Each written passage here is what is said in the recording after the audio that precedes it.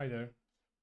So in this video, we're going to uh, start configuring or deploying security management server.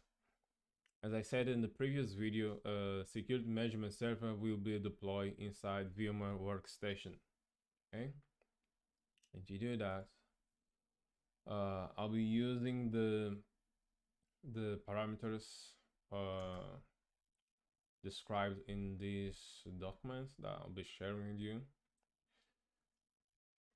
As for the disk space and the IP addressing, okay. So here in the document it says should have 80 gig of hard disk and 8 gig of RAM. And you can see that here the Gaia specifier is 8010, but I'll be using R81 for this lab, so it should work just fine. And the most important for me here is the IP addressing. So this is what we'll be using throughout the video series. Okay, so let's start deploying our security management server. So deploy a new virtual machine, custom. I'll select the checkpoint image. This is R81. The operating system here, I just select Linux and kernel 64. Then I type a descriptive name. Security. Yeah. Let's go management server. Yeah. As number of processors, just can be one. So if you can afford more, add more. But for me, I'll just stick to one. So the RAM there it said 8 gigs, but I can afford a little more, so I'm just at 16. As the network, I'll use host only networking. So this will be related to how you want to deploy, how do you want your VMware to interact with the gateways inside EVE-NG. So in my case, I'll be using host only networking, but I might change in the future in case I need so the management server to access the internet or something else. But this you have to choose according to your scenario. So I'll be using your host only. Your control type, keep default. I'll create a new virtual hard disk and size of 8 gig. Just keep the defaults, and this will be the hard disk name. And if everything is okay, yeah, I just give it a finish. Okay. Now I'm going to power on management server.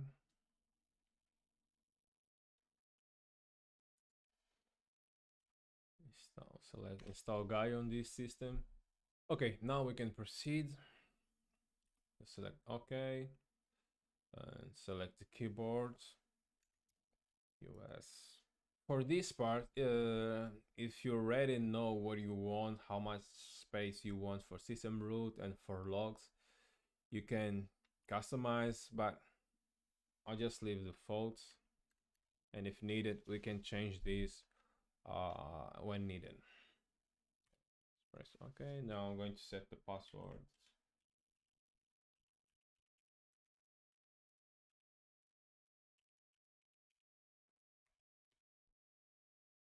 And the IP address, that's 10.1.1.1.24, and the gateway it's 1. And it's going to install Gaia operating system.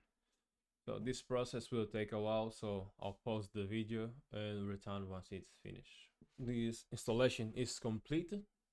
Now it's asking us to reboot the machine, and we'll proceed the configuration using the browser.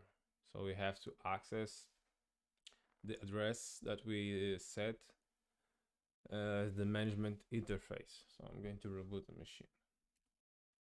Looks like the management server is up. So let's configure. The username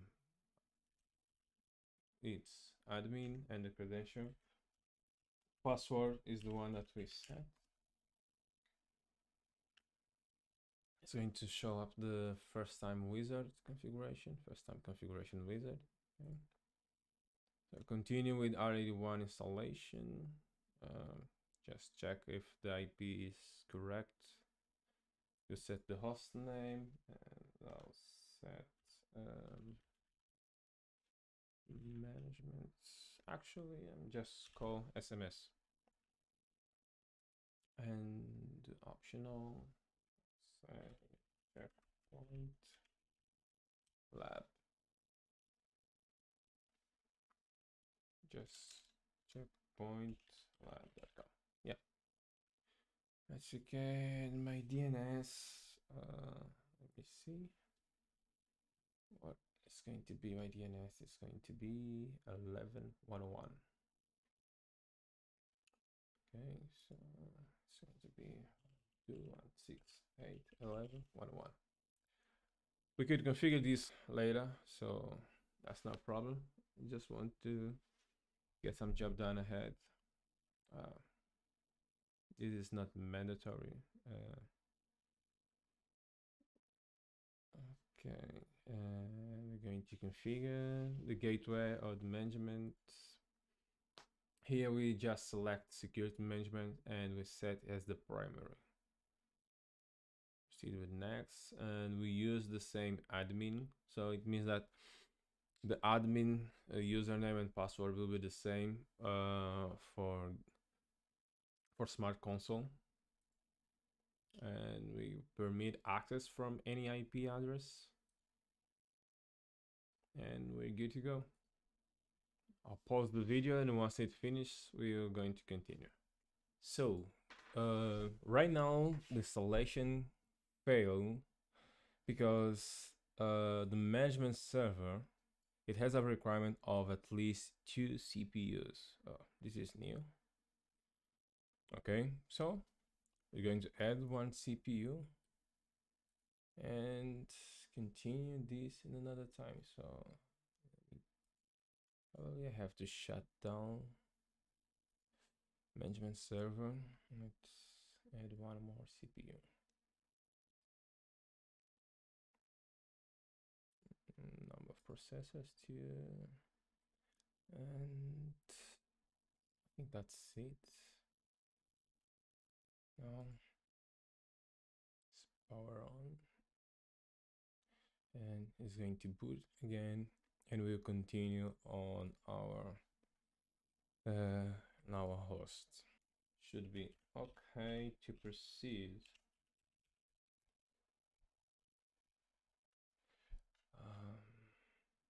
I think that's okay right now. Okay, we have installed security management server, and now we're going to download SmartConsole. SmartConsole is the software used to actually manage the security management server. Okay. Yeah, run.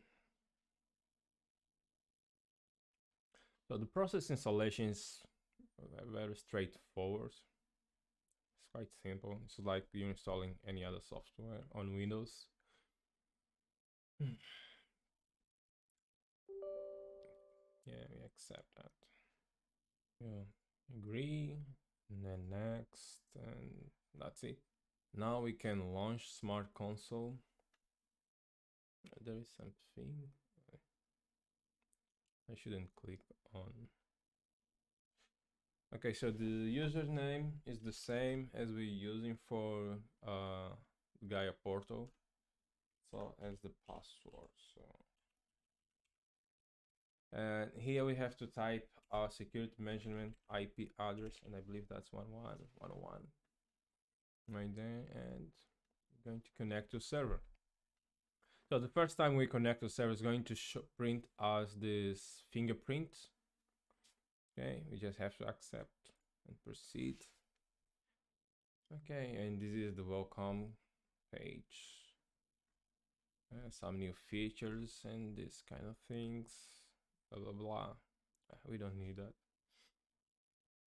And no, this is it. So one thing that you might notice is the license status is not activated.